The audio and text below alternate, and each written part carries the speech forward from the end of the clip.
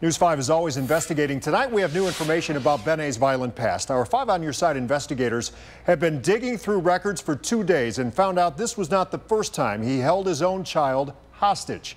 Back in April, records show Benet was upset with his ex-girlfriend when she wouldn't meet him to pick up their son alone. He refused to hand over the child, even threatened to leave him right there on the side of the road.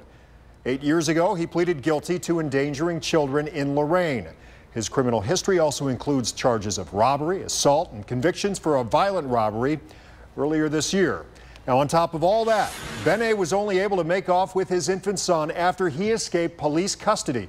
He'd been released from jail on a medical furlough. And it is far from the first time we've seen someone take advantage of that system to make a break for it. 5 on Your Side investigator Scott Knoll has been digging through the medical furlough policies. He joins us now to tell us more about how this all happens. Well, those medical furloughs are granted by judges. So what kind of guidelines do judges follow when deciding whether or not to let an inmate out?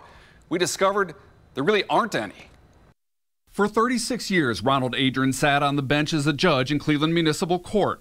He calls cases like Robert Benet's every judge's nightmare. Because the last thing that any of us want to have happen is to have to come and stand in front of one of you and explain why we let somebody go out and do something that was terribly wrong. Adrian, who retired in January, says furlough requests usually started with a call from the jail, a request to release an inmate for treatment so the city or county wouldn't be on the hook for the expense.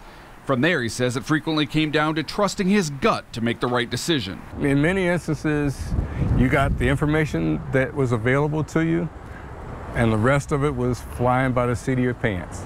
You know, it was based upon your experience, based upon what you knew about the case, based upon anything that you might know about the individual. And if it's someone still awaiting trial, like Benet, that might not be much.